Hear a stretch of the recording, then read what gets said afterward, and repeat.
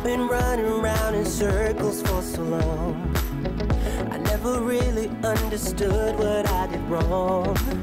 I'm trying hard to find a place where I belong. I lived an empty life, but had to carry on. I guess I really was giving up on love, and I tried to block those feelings off. Said I know in the middle of sex, then it all came back when I thought that everything was lost. On a cold November night, when I met my Mrs. Right, made my feelings come to life again. When I thought I didn't care, I just saw her standing near, made my feelings come to life again. While browsing for an LED bulb, I came across this product in AliExpress. It is made by S&D, a top brand in automotive LED bulbs in AliExpress. Yes, this bulb looks odd, but I was surprised that this is the top-selling bulb in that site.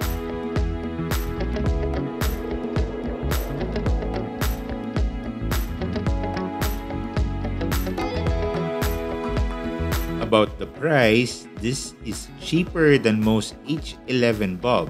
Well, not just H11 but most of the bulbs. Considering the amount of lumens this bulb has, ratings were good as well. So I searched for contents here in YouTube. It was a mix of good and not so good reviews.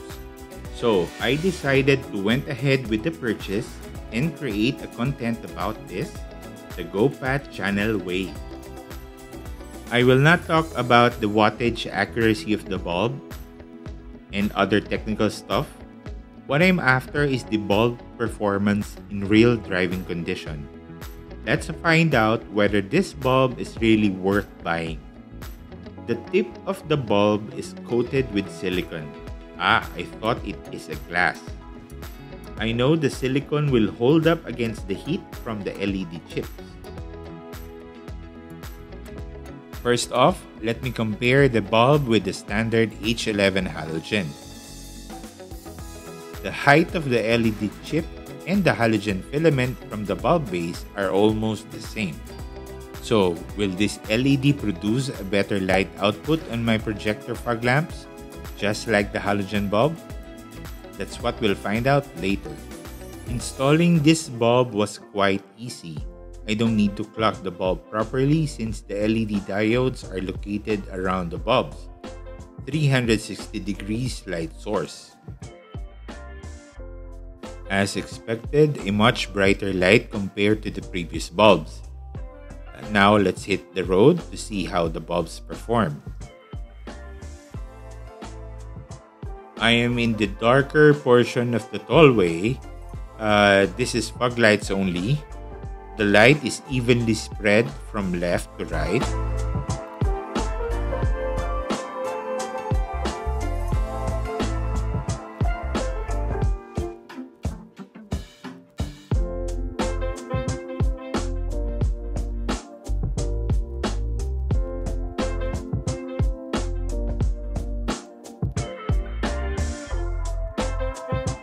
Now let me switch the headlight.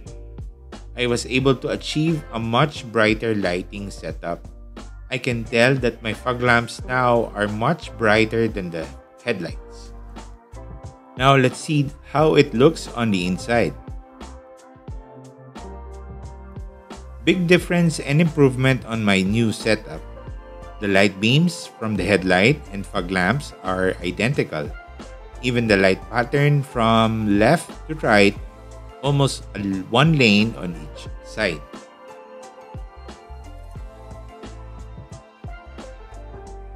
On city driving when the traffic is at slow pace, letting the fog lamps work while the headlight is off is not a bad idea.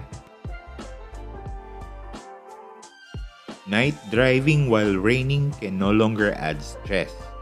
Thanks to my projector fog lamps, paired with a high lumens LED has greatly increased the nighttime visibility. However, I noticed the brightness of the light is not that crisp. Even the bulb is rated at 20,000 lumens. Okay, given there is a 20% drop in the light output, which is about 16,000 lumens, the brightness is better but not that strong and crisp, which is what I'm looking for, by the way. Let's find out why. Let me see the light beam against the wall.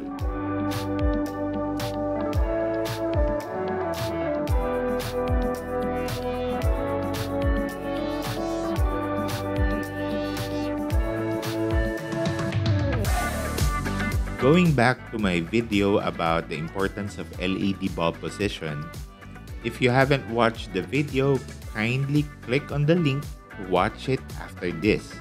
Since this is a 360 degrees bulb, it produces this kind of cloudy beam pattern.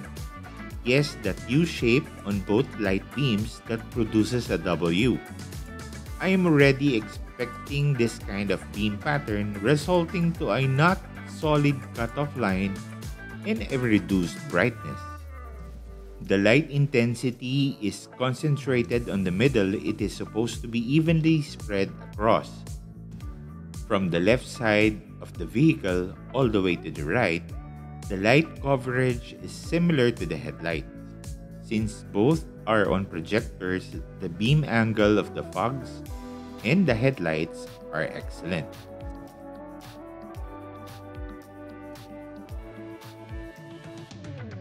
Now let me talk about the yellow light color at the edge of the light beam.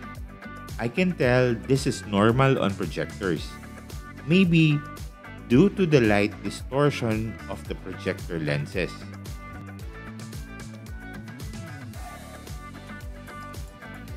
So what can I say about these bulbs? For me, not good. Why? Because the light intensity is weak and not that crisp. Not that solid light output that I'm looking for. Maybe those who had this bulb are already contented with the light it produces. Yes, it is bright as expected due to the high lumens it can produce. But overall, there are other better bulbs available in the market. So I still need to purchase the best two-sided LED bulbs, but I already have an idea. I will definitely share that in my upcoming videos. Oh, before I forget, please be mindful of the glare this bulb can produce when installed in a halogen lamps.